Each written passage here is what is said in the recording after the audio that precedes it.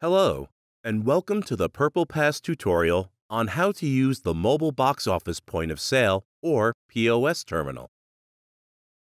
You will notice that it is iPad-based. The case has a built-in scanning laser, a credit card swipe, a charging indicator light, a physical power button on the side, and a home button facing towards you. After opening the Purplepass app, the first thing you will see is the login screen. Here you type in your Purplepass email and password. Once you're logged in, select the event by swiping left or right and then click the Load Event button. The terminal will now download all of the data it needs to start. You will now be brought to the initial selling screen. In this video, we will talk about the two main functions: selling and managing orders. To start selling for your event, you will use the selling section of the box office.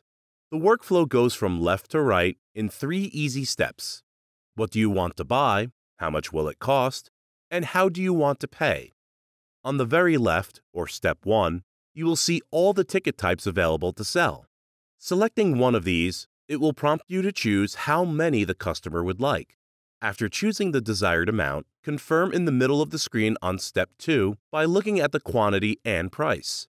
To add a different ticket type to the order, repeat this process. Next, on the very right, or step 3, choose the payment type. As you can see here, you will have the option to process cash, credit, split a transaction between cash and credit, or you can even comp the order.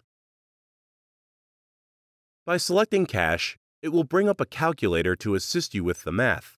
It is recommended to use, but if you have exact change, or you're a math whiz, then you only need to press Proceed. Depending on your settings, you may be prompted with a pop-up giving you different receipt options. Let's go through another order using a credit card. After touching Credit, you will be brought to a screen that asks you to swipe the card. Swipe the card either up or down, with the magnetic strip facing towards the screen. For best performance, make sure the card is pressed in all the way and swiped in one swift movement. Again, depending on your options, you may be prompted for a customer signature. Flip the screen over, and it will auto-rotate to their perspective. You can also simply rotate the POS.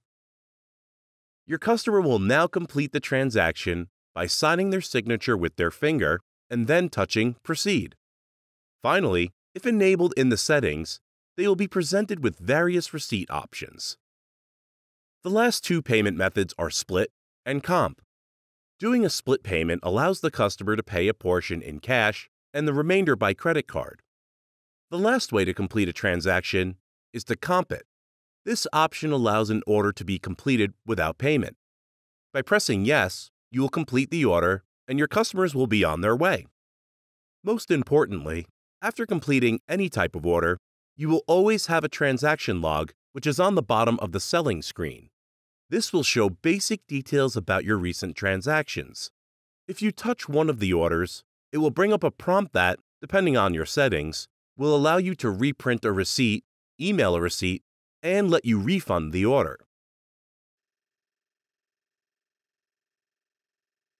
You may be approached by a customer that has chosen Will Call. You also may have a customer that misplaced their tickets and needs assistance. If you look in the upper right-hand corner, you will see a magnifying glass icon.